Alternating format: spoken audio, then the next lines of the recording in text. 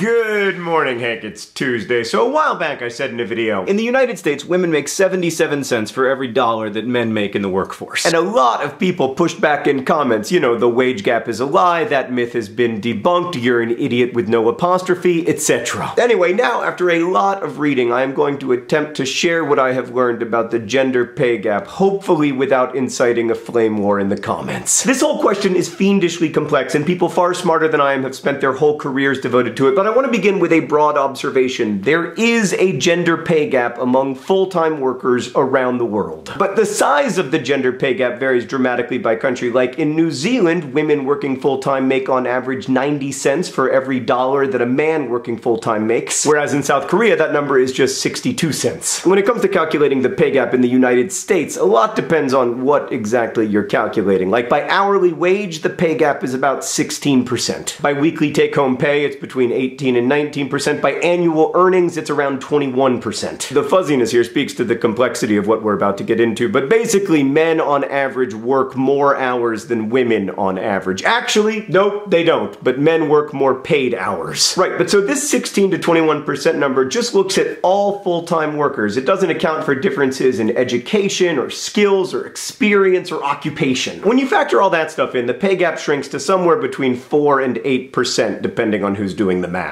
This is the so-called unexplained pay gap, that is, there is no economic explanation for it, and most nonpartisan analyses agree that this part of the pay gap is directly due to gender discrimination. By the way, you can find links to lots of sources in the doobly-doo. But yeah, that 4 to 8% number might sound low, but even on the extremely conservative end, it would mean that women lose over $241 million of pay every year to direct discrimination. I should add here that there is also a wide racial pay gap in the United States, and as discussed in this Vlogbrothers video, there is overwhelming evidence that much of that gap is due to direct discrimination. Because race and gender affect people long before they enter the workforce, it's difficult to disentangle causes here, but we do know that women of color are doubly disadvantaged when it comes to pay, regardless of skill level, experience, or education. Right, so a portion of the gender wage gap is attributable to discrimination in the United States, but most of it is ostensibly about choice. Choice of college majors, or flexibility when it comes to hours, or occupation. And this is what people generally mean when they talk about debunking the gender wage gap. Women on average work fewer hours and tend to work in less lucrative professions, from school teaching to caregiving. Whereas men are more likely to work in higher paying fields like engineering or anesthesiology. And some of the pay gap can be found here. Like in one study of more than 120 professions, more women than men worked in 9 of the 10 lowest paying jobs. But of course that isn't only about choice, it's also about the expectations of the social order. Like, why are there more female nurse anesthetists but more male anesthesiologists? And then there's the fact that even within almost all of these professions, the pay gap persists, from computer programmers to teachers to lawyers. Some of this is the aforementioned unexplained pay gap, but some of it is because men on average work more paid hours than women, which brings us to the question of unpaid work. The average adult American woman spends 167 minutes per day on housework or care for household members. For the average adult American male, it's 101 minutes per day. And that work, even though it's unpaid, is of course very real. Now, none of this is to criticize the many women and many men who work fewer hours or don't work in the labor force at all to focus on childcare or housework. It's only to say that women doing a disproportionate amount of the unpaid labor in the United States inevitably distorts the paid labor market. We see this especially clearly in studies of what happens to workers after they have kids. With each child a family has, women see their average income relative to men go down. It goes down about 7.5% after the first child. There have been a ton of studies exploring this, but I just want to highlight one. In 2007, a Stanford professor sent out fictitious resumes to various firms and found that female applicants with children were less likely to be offered positions, and when offered jobs,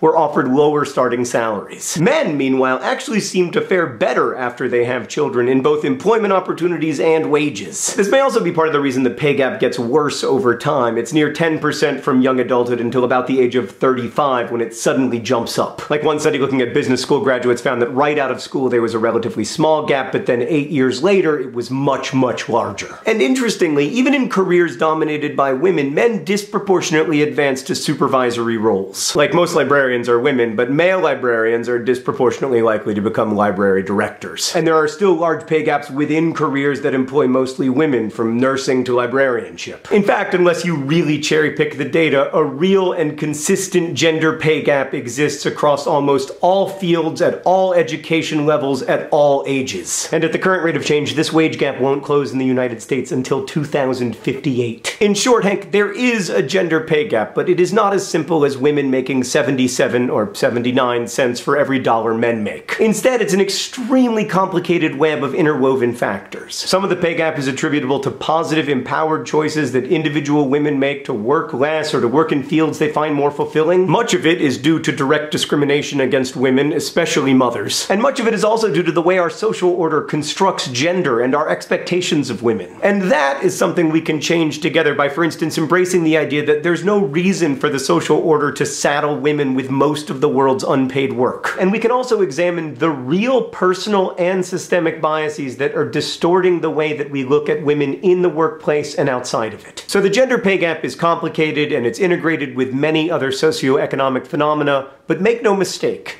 it is real. Hank, I'll see you on Friday.